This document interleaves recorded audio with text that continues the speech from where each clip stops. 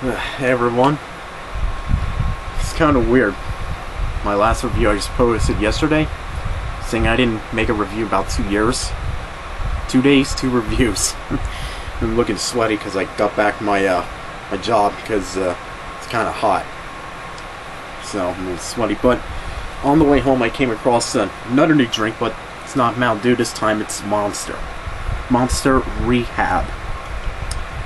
And it's Monster with tea, lemonade, and energy. 10 calories. And I assume this is pretty much just like a copy of the Rockstar. Trying to think of the name. I can't remember, but it's basically the same thing of Rockstar made. So, but Monster I think is better, so this might be even better. 3 grams of sugar, 10 calories, you know. And I always like how they have the all the paragraphs on the can. See what this one says. While chilling at the Vegas Hard Rock Rehab pool party, contemplating a cure for cottonmouth, admiring the flesh parade, and pondering the wisdom of doubling down with the dealer shows of face cards, it hit me. Hit me. That was retarded. We need a new drink, one that can do it all. A triple threat that quenches thirst, hydrates like a sports drink, and brings you back after a hard day's night. Monster Rehab.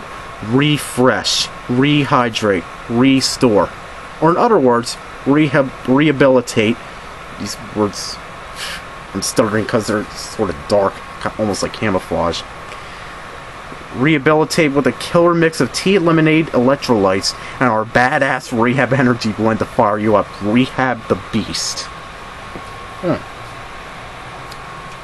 So, looking forward. Monster. Rarely I say all this sucks, but see how this is, and it's non-carbonated.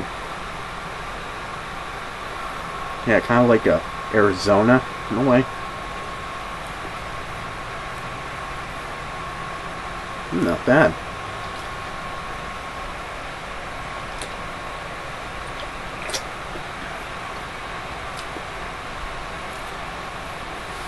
Yep, it's basically like the Rockstar edition of this, but like I said, thought it'd be better, and it is a little bit better. So, if you ever get a chance, try this. Release the beast.